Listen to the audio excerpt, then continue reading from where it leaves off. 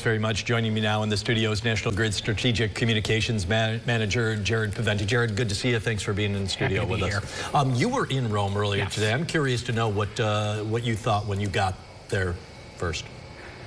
It's heartbreaking. I know I've worked with people from Rome throughout my career, and Romans are proud people, and they will bounce back from this, but I know that it is a tough time for people out there just to see steeples off churches, buildings on the ground, and as you're seeing on there, just streets that are impassable, not because of just trees and utility poles being down, but because buildings are down. Yeah, I want to ask you, because I think I know where you're going with this one. What's different about these storms compared to what National Grid normally deals with? Tornadoes have been rarities in central New York, upstate New York. We'd get one a year, and it would be sort of a big deal. And in the last week, we've had close to 10 of them. And talking to our crews today, they're not just dealing with trees and tree limbs. They're dealing with parts of buildings having taken down our infrastructure. So to clear out, to make a scene safe, they're removing bricks and pieces of homes so they can get to down lines. Yeah, give us an update. How is everything progressing along? Looks like you've made incredible progress closer to home here, but I know obviously parts of Madison and Oneida County, the city of Oneida, city of Rome, still a lot of people without power. Yeah, so in Oneida County, we're dealing with about 11,700 customers that are still out.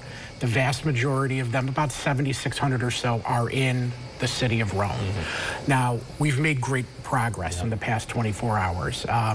We've brought the number down under 10,000, but there's still so much work to do. We have more than 1,000 employees, field workers that are on the ground, tree specialists, line specialists, doing assessments and making the repairs, but it's going to be a slow go because there is so much tree damage. There is so much, there's damage to our transmission system. Those are those big lines off the sides of highways. This is a rarity when we take the damage to that system because it's very resilient and it takes out a large number of customers. So we have 2 transmission lines that still need to be brought back up. And then obviously the work within street to street, neighborhood to neighborhood. I know you can't say for everybody, but could be days, plural, before we get everybody back online? It is a multi-day event. I think, this is a situation where it's going to be over the next couple days for us to get everything done, especially as we get to those single customer outages where maybe the line from the pole to the house came down. We look at bringing on large numbers as fast as we can, plus those critical facilities like hospitals, nursing homes, police and fire. So it is going to take some time. We know patients are being tested, but our crews have been out there working around the clock since Monday from the first batch of storms of this week.